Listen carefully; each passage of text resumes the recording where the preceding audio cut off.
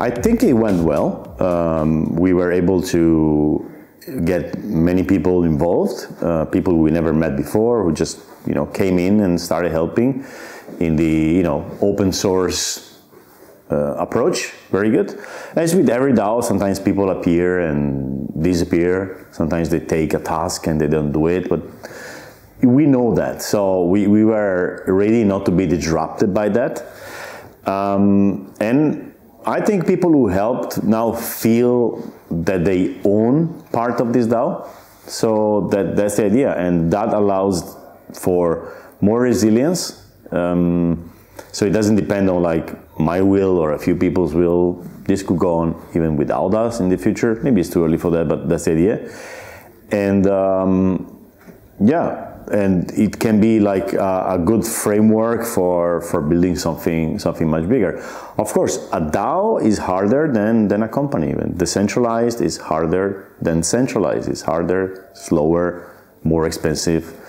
But once you build it, it's also more long-lasting. It's like building with marble for 2,000 years against building for concrete for 100 years. So.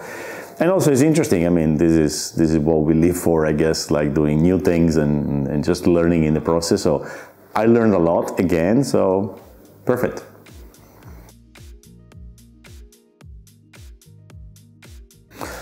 We are in the pre-DeFi summer of decentralized travel. So lots of theories, some protocols, lots of frustration, why nothing is happening.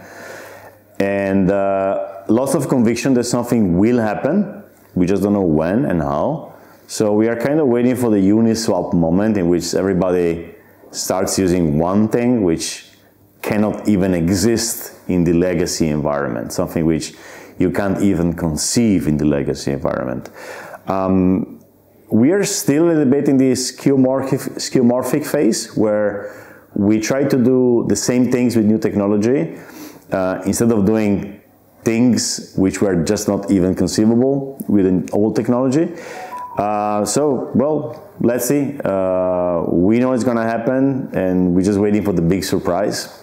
That's where we are today with Web3 in travel, in my opinion. And that makes us, that puts us in an incredibly interesting position, because when this happens, it's going to be a lot of fun.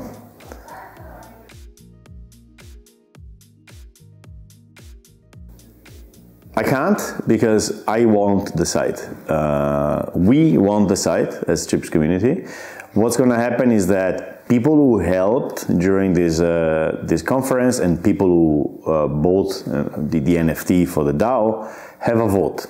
So we will open submissions for ideas. People will, submit places and dates, and then people with NFT. So the DAO, people who own this conference, will vote, and we will go where the DAO decides. So I don't know.